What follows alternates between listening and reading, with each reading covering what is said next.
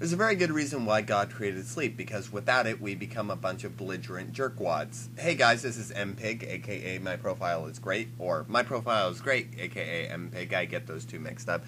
But anyways, I haven't gotten any sleep for the last 24 hours. Actually, now it's been 26 hours. Yeah, so right now my eyes are practically wide open. Like, they feel incredibly, they're at that dried out stage now.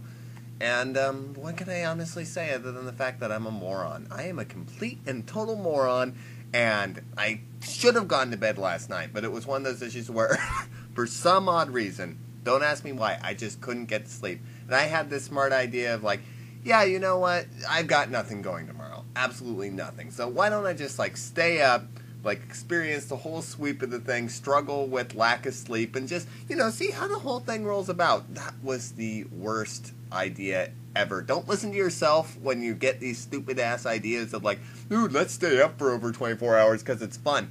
I turned into the biggest jerk you could possibly imagine. Apparently, not going to bed means all of a sudden you have to be a jerkwad to everybody. Like, everybody in the house, I swear, they could probably feel it emitting off of me because I was just assholey.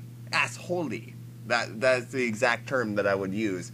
I just snapping at everybody like, oh, hey, could you go get this thing? No. Why don't you go get it yourself? Oh, I'm sorry. I didn't mean to ask. Yeah, you go away because I'm tired. I didn't go to sleep last night. I didn't get any sleep. Well, isn't that kind of your fault? Yes, it is my fault. That's sort of a horrible, horrible response. I'm going to be going to bed in like, let me see, at around 8 o'clock. 8 o'clock is what I'm shooting for. But right now it's 5:49, and I'm not quite sure if I'm going to make it. I might just go ahead and crash right after I upload this, which is a completely pointless daily mutterings. But daily mutterings, that's the beauty of the thing, is that you can say pretty much anything, and nobody can say anything, because it's like, hey, this is my daily blog. If you don't like it, you can listen to my first impressions of Angel Beats again, because, that was the most impressive piece of art given to man since Da Vinci made that thing with the penis on it. Wait, was it Da Vinci who made the statue with the statue of David? The thing that's infamous because it kind of has like the little members sticking out. Who made that?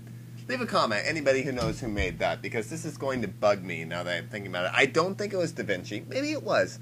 All I remember Da Vinci about is the fact that there's the Da Vinci Code, and that like pissed off a lot of Catholics. That's like the only thing that immediately comes to mind. I need to keep track of my old-fashioned artists in that particular sense.